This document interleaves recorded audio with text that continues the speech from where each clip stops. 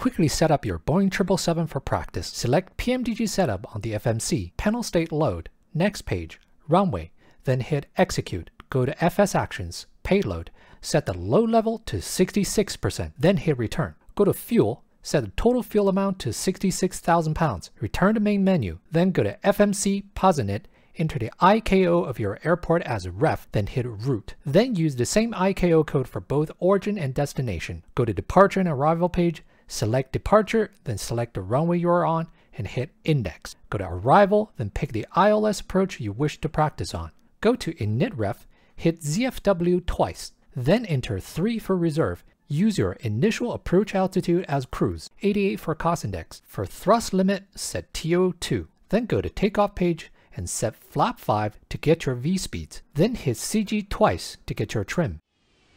Now you're ready to practice those takeoffs and landings.